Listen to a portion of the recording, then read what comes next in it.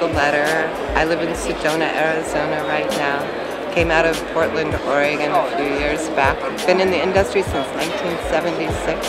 Right now, damn dude, I don't know if I'm not gonna cry for y'all, but what's happening right now is so amazing and touching and so full of love. And I'm so excited for everyone and everything that's going on.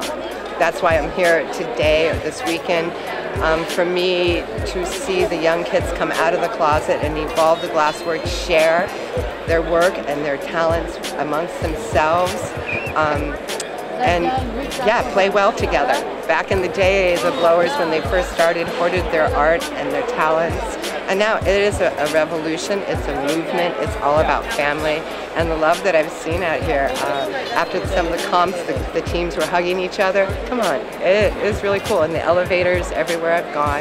And you can see, cheers, yeah. I feel the love in the glass, and that means a lot to me. It's been so much fun to actually meet some of these kids and really get up and see them in a different format than at the other shows that I go to, the contemporary tobacco shows. Just keep doing your work and come out of the closet. Be proud of what you do. The pipe is a functional art form, and I'm grateful for all that you guys are doing, because that's really what it's about. All my old school people, they all went in the closet, dudes. You know, come out and just do your art and be proud of it.